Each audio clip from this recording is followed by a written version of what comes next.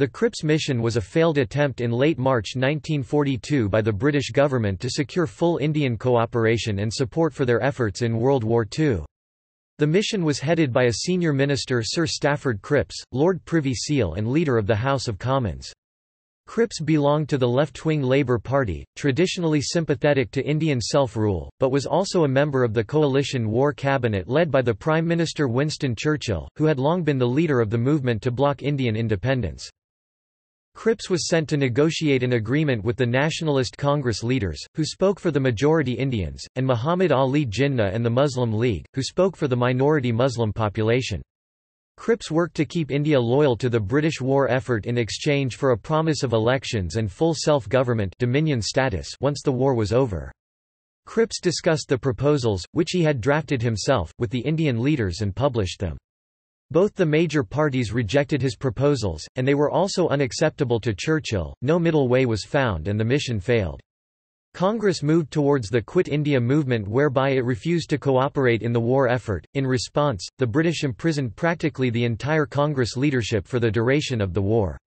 Jinnah and the Muslims, to whom Cripps had offered the right to opt out of a future union, supported the war effort and gained in status in British eyes. He was surprised to see that the right to opt out of a future union was included.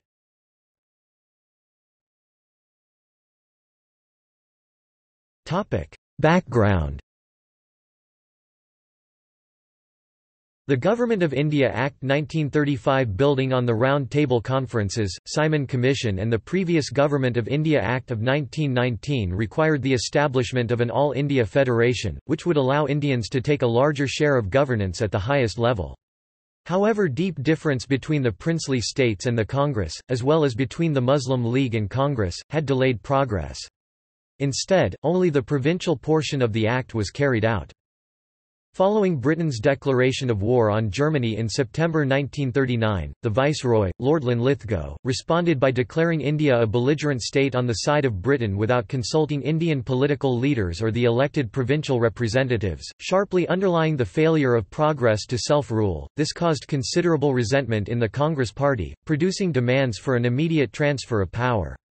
The resulting standoff led to the en masse resignation of Congress provincial governments, giving rise to the prospect of public revolt and political disorder in India. The All India Muslim League, the Hindu Mahasabha as well as regional parties, gave their support to Britain and the war effort in exchange for various concessions. Negotiations continued between the Viceroy, Congress and Muslim League, but their failure led to a political stalemate. The Japanese declaration of war on the Dutch and British empires as well as the United States in December 1941 altered the political situation. Confidence in Britain was particularly low after the fall of Singapore on 15 February 1942, Britain's greatest single defeat in the war, as well as the retreat from Rangoon, with large numbers of Indian Army troops captured. The threat of an invasion of India was real, and there was anxiety about fifth columnists, particularly Congress radicals working with Japan. The British War Cabinet, a coalition government of national unity, was divided on the question of compromise with the Congress. The Labour Party ministers and moderate conservatives were keen to advance Indian progress to self-government in a way that would not endanger the war effort.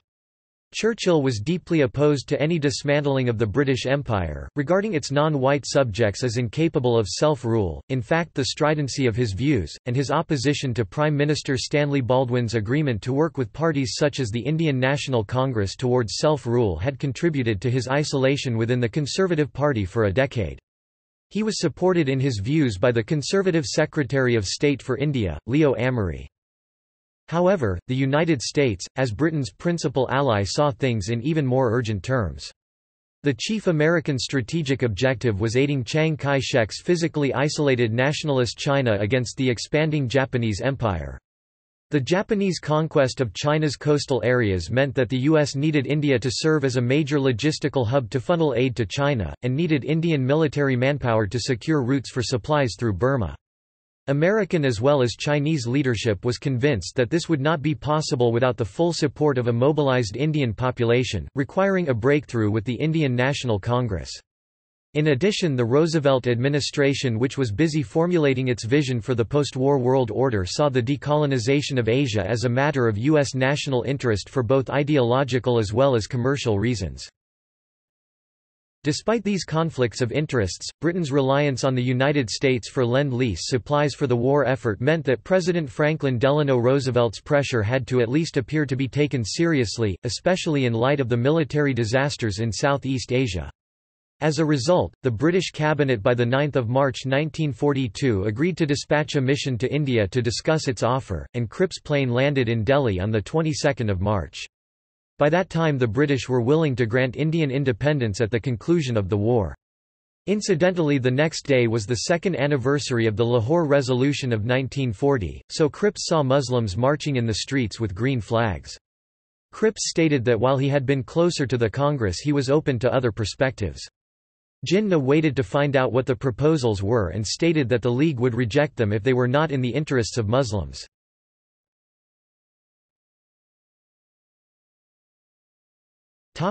Debate over cooperation or protest. The Congress was divided upon its response to India's entry into World War II.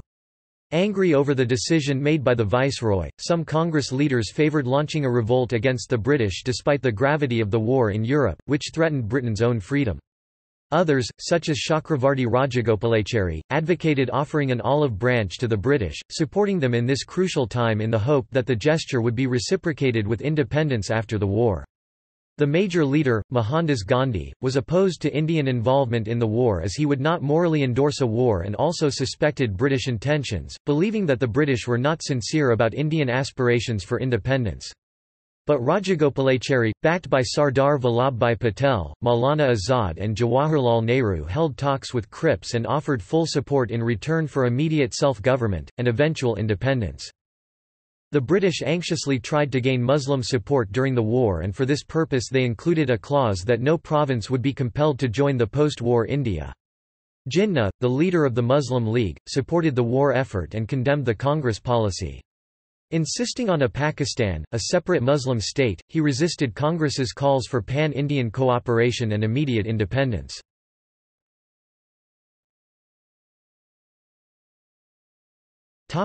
Cripps in India. Upon his arrival in India, Cripps held talks with Indian leaders. Cripps attempted to satisfy all communities through his proposals. He was a friend of Nehru and did his utmost to arrange an agreement. However, the distrust was too high and many people of influence did not want a settlement to be reached. There is some confusion over what Cripps had been authorised to offer India's nationalist politicians by Churchill and Leo Amery, His Majesty's Secretary of State for India, and he also faced hostility from the Viceroy, Lord Linlithgow.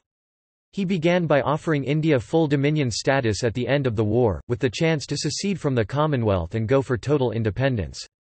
Privately, Cripps also promised to get rid of Linlithgow and grant India dominion status with immediate effect, insisting only that the Indian Defence Ministry be reserved for the British. However, in public, he failed to present any concrete proposals for greater self-government in the short term, other than a vague commitment to increase the number of Indian members of the Viceroy's Executive Council. Cripps spent much of his time in encouraging Congress leaders and Jinnah to come to a common, public arrangement in support of the war and government. There was little trust between the British and Congress by this stage, and both sides felt that the other was concealing its true plans. The Congress stopped talks with Cripps and, guided by Gandhi, the national leadership demanded immediate self-government in return for war support. Gandhi said that Cripps' offer of dominion status after the war was a post-dated check drawn on a failing bank.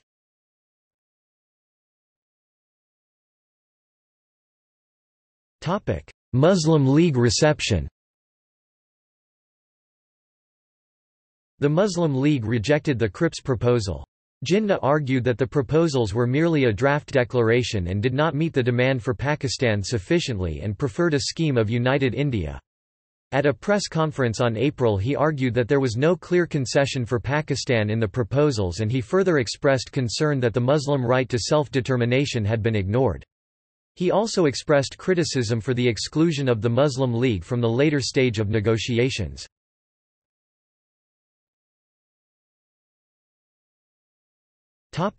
Quit India movement. When the British remained unresponsive, Gandhi and the Indian National Congress began planning a major public revolt, the Quit India movement, which demanded immediate British withdrawal from India. As the Imperial Japanese Army advanced closer to India with the conquest of Burma, Indians perceived an inability upon the part of the British to defend Indian soil.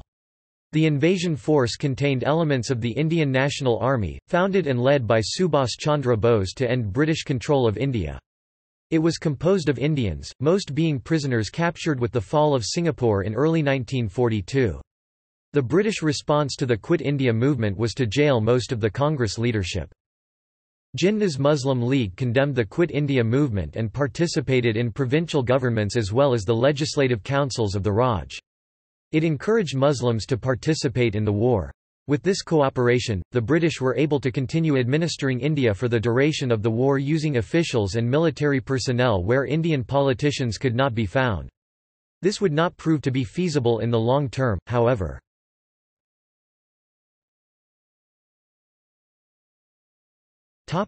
Causes of failure. There are three main reasons behind the causes of the failure of the Cripps Mission. They are listed as follows. Gandhi's opposition led the Indian National Congress to reject the British offer. Cripps' modification of the original British offer, which provided for no real transfer of power.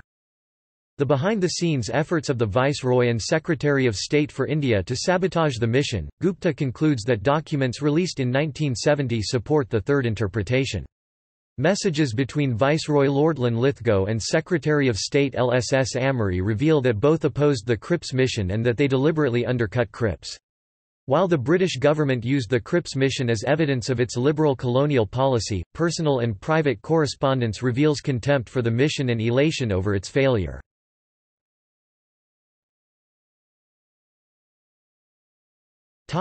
Long-term impact.